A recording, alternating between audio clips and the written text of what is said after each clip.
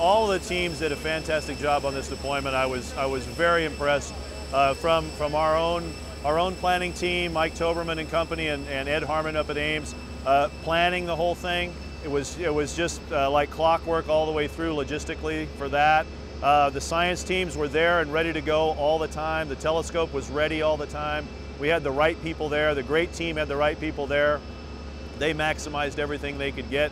Our mission crews, we had some new people, relatively new people at the telescope and at the mission director stations, and they all did very well. And everybody learned, and this kind of a deployment helps everybody become experts when you fly every night or every other night.